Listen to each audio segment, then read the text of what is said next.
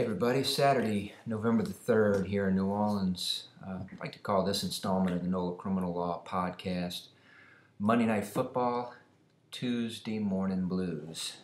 Got a big Monday Night Football game here in New Orleans this weekend, or this Monday night, and for a few select individuals, that could lead to a pretty ugly Tuesday morning.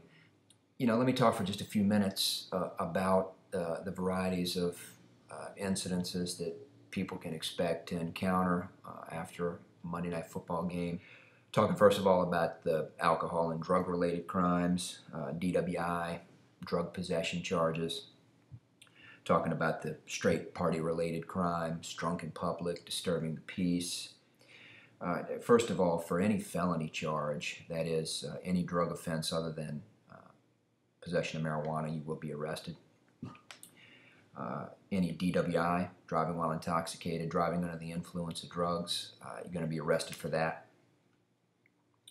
Public intoxication, you're going to be arrested for that even though it's just a misdemeanor. Like fighting, simple battery type charges, really depends on the seriousness of the battery. If we're talking about a very serious fight, someone's injured, a bad fight, you could get arrested for battery and charged in state court. A less serious fight is something that you can be cited for and get a summons to appear in court. The difference between being arrested and receiving a summons is that if you're arrested, you're actually taken to jail. If you're given a summons, it's actually just like getting a traffic ticket. You'll get a ticket. It'll command you to appear in court, normally within the few days after you receive the summons. So the summonsable offenses are things like the less serious batteries, possession of marijuana, disturbing the peace, lewd conduct, that's the peeing on the street. What that means is that you're going to get a ticket. It's going to give you a court date where you're going to have to appear. That's going to raise some issues for a lot of people because a lot of people are going to be in town for the game only, flying out the next day, maybe flying out a couple days later.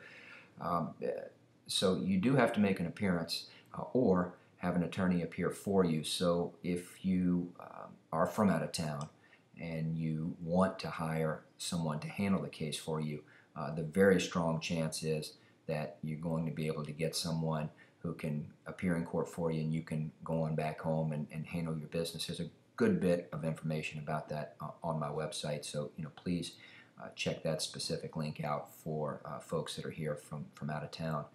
If you are arrested, regardless of what you're arrested for, you're going to want to probably get a local attorney involved to help you out. Again, there's lots of information about that on my website as well. I do welcome all the Eagles fans into town. I'm pulling for the Saints, obviously, but I hope everybody has a great time. Enjoy Monday night, and I hope you don't wind up with the Tuesday morning hangover. Thanks for watching.